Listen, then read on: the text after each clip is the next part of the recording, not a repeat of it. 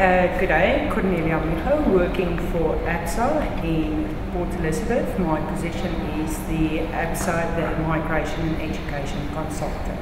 Absa, I would rather prefer to discuss a small business. I would say during very hard economic times, what would set our small business apart is definitely the way you serve your customer service that you give to your client, and then another factor, considering the economy, is the way that you treat your customers and the competitive pricing that you have. To have a good pricing strategy, especially where firms are very much in a competitive market.